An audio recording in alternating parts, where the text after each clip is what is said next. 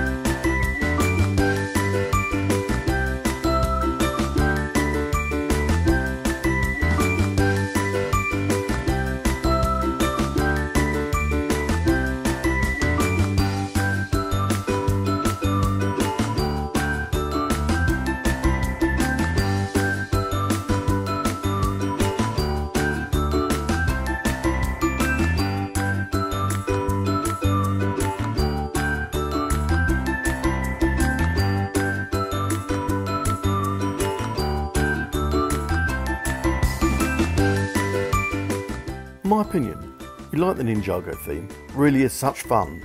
There are so many wacky characters and incredible sets available.